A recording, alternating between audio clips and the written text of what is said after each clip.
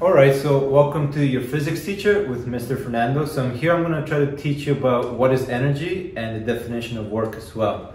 So the first thing we want to try to take a look at is we want to define what is energy. Now, at first, I'm going to give you a very simple definition. This definition, you're going to find it anywhere on YouTube, so it shouldn't be that hard to find. Then stay tuned because I'm going to give you my very unique take, which will make your mind blown a little bit. So, what is energy?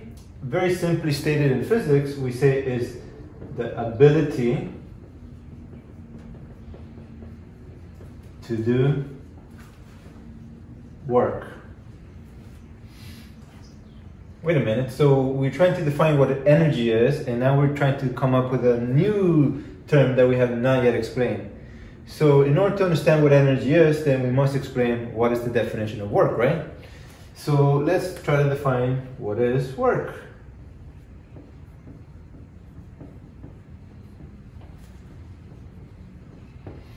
Well, it turns out that work, the definition of it, at least the textbook definition of it, is the transfer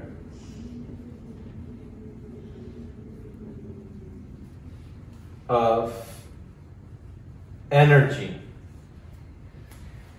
Alright, so this should be confusing, right? So I asked you to define what is energy, and we define it as the ability to do work, but we needed to define what work was, and work is the transfer of energy. So we've gone back in a circular loop. So technically, you don't know what work is or what energy is. In physics, they do this quite a bit. So what I like to think about it is in physics, we have a box.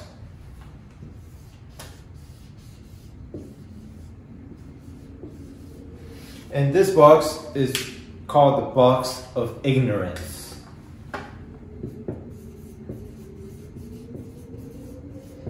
So you're going to see many textbooks, many videos, and they're not going to be able to explain to you what it is, and neither am I. So my best attempt at trying to explain what it is, I'm going to give you an analogy. So usually when the concepts are too hard to understand, we try to come up with an analogy, so that way it is a more friendly definition. So to fully understand what energy is, we're going to think of it like money. So think of energy like money.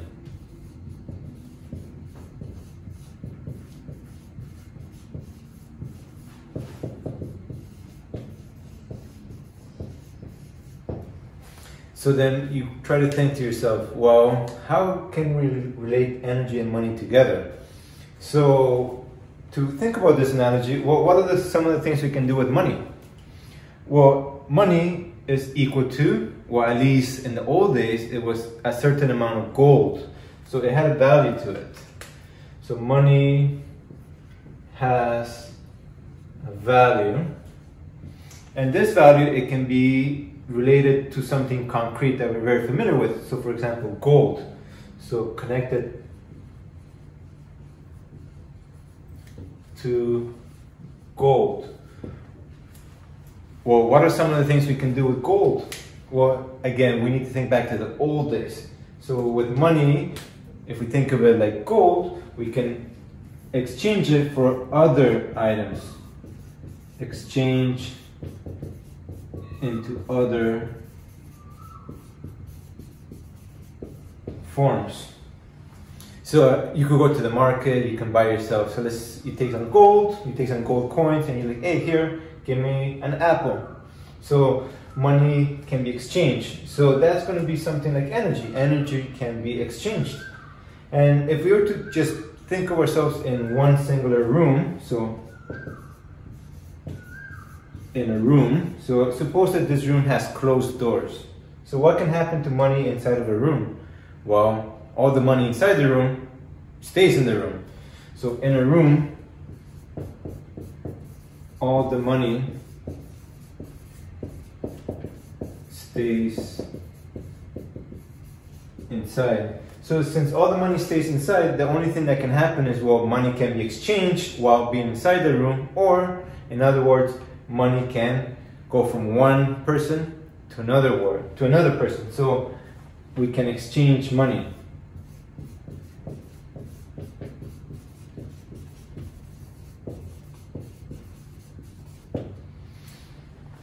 And you know, Newton tried very, very hard. He got into alchemy because he wanted to create gold.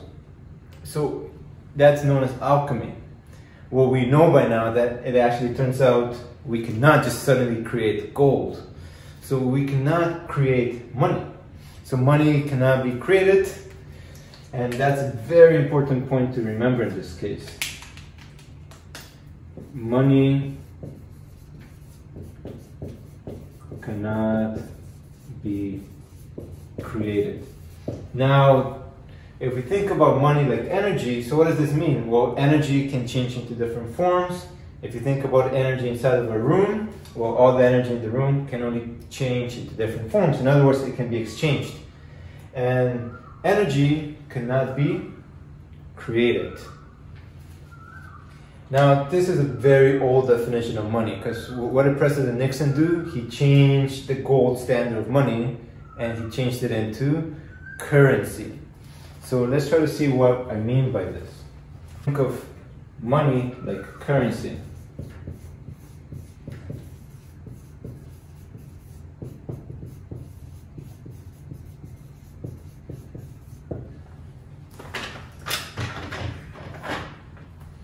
Okay, so now we're going to think of money like currency. So what does it mean to have a currency? Well, if you have the US dollar, so let's say US, and then you want to change it to Canadian, you need some kind of conversion factor. So let's call this C, conversion. So now the US dollar can be represented as something Canadian by this conversion factor. So money now no longer represents something concrete. It's no longer gold. So money is being printed. Now it doesn't represent something like energy, because energy is our best analogy to money. Well, it turns out Einstein comes along and he gives us a very famous equation. E equals to mc squared. Well, this is your first time writing this equation, so just by looking at it you feel smarter, where E represents energy, C is the speed of light, and M is the mass.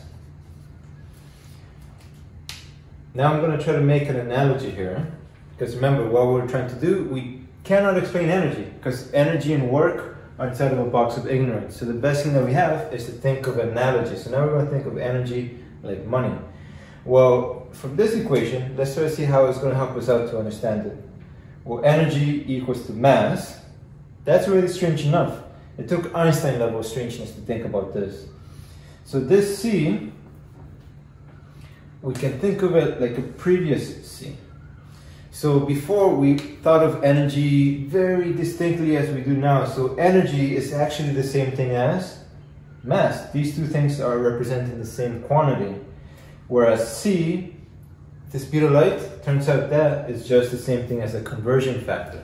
So what we're able to do with energy, you could think of it like a currency. So a currency can be exchanged into a different form. And in this case, energy can be changed into different form, mass into energy, or energy into mass. So this new idea that we are suddenly creating energy is not necessarily true. We're just exchanging the mass for energy. So we're going to see in this unit how these concepts are connected, and we'll get in for a wild ride and our brain to be blown up. So thank you, President Nixon, for changing the currency. And now we're able to think about money like energy.